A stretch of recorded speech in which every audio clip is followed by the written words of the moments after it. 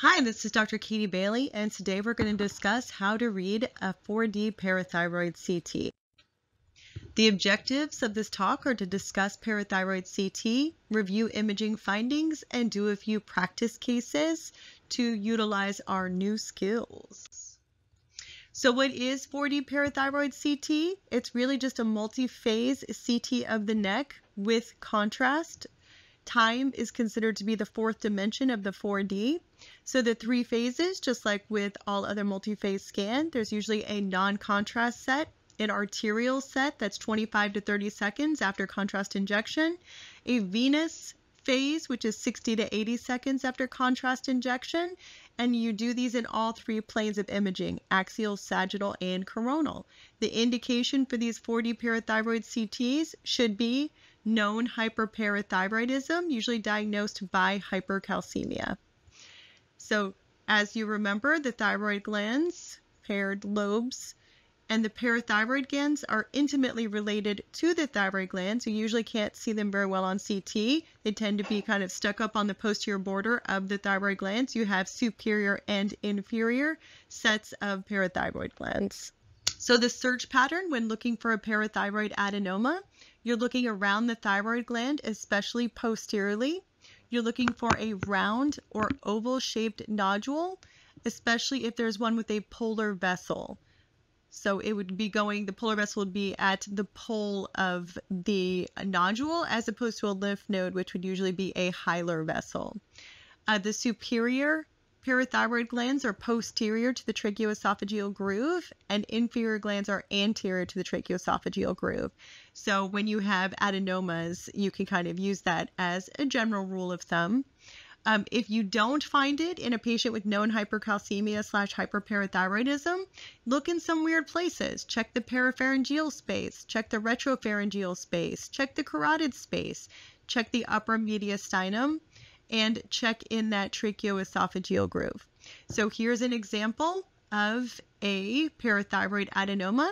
You can see this round nodule posterior to the posterior border of the right lobe of the thyroid gland, so separate from it. You see a little bit of plane on the axial image.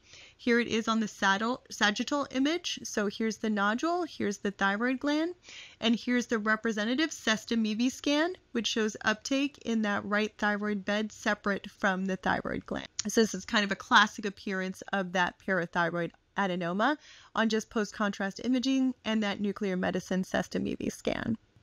So here it is in a little bit more detail. So on the non-contrast images, you'd like the nodule to be lower in density than thyroid tissue. That thyroid tissue is more hyperdense. So you see this nodule posterior to the left lobe of the thyroid gland is hypodense compared to the gland itself. I did some measurements to show you. These aren't the exact measurements that you would see with every parathyroid adenoma. I just wanted to show you an example of how parathyroid adenomas tend to be hypodense compared to the normal thyroid tissue without contrast. Remember, however, parathyroid adenomas can be calcified, they can be hemorrhagic, or they can have cystic or fatty changes within them, which may give them more of a heterogeneous density. In the arterial phase, you would like to see the nodule enhance more avidly than thyroid tissue. So on this coronal example, you see the arrow pointing to the parathyroid adenoma. The Hounsfield units of the adenoma are higher than the Hounsfield units of the thyroid tissue itself. On the venous phase of imaging, you would like to see the nodule wash out more than the thyroid tissue. On this example, you can see the nodule. The mean Hounsfield units are 96, whereas in the thyroid, it's 154 Hounsfield units. So that is what kind of the classic appearance of the adenoma would look like. Now here is a practice case. We have images, the non-contrast coronal, we have the arterial phase coronal, and we have the venous phase coronal. So if you look in that retrothyroidal region, you can see this nice oval-shaped hypodense nodule. If you look at it on the arterial phase, you can see it is enhancing with contrast. And if you look on the venous phase, you can see there is some washout of the contrast. So again, this is more of a classic appearance of a parathyroid adenoma. Here's the same nodule on the sagittal images. You can see it is posterior to, but slightly separate from the thyroid gland, the non-contrast image. The post-contrast image shows it's a little bit hypodense compared to the gland, although on the axial images, when you did the Hounsfield units, you could see it is enhancing.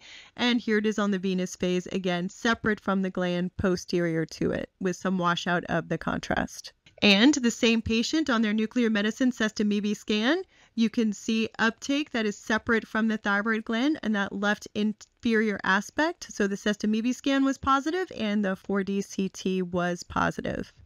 Case 2. This one's a little bit more complex. So on the axial image, you could see the thyroid gland, normal right lobe of the thyroid gland. On the left, the thyroid gland is displaced anteriorly, and you can see this heterogeneous density mass posterior to the thyroid gland, displacing it anteriorly. And you can see all of this hypodense material extending into that retropharyngeal region. On the coronal image, it almost has an egg shape. You can see that heterogeneous density, internal areas that are more hyperdense, more hypodense, scalloping of that thyroid gland, as well as that hypodense material surrounding the lesion. And same thing on the sagittal. You can see that nice egg shape, separate from the thyroid gland, posterior to it, with some scalloping of that margin of the thyroid gland and the hypodense material around it.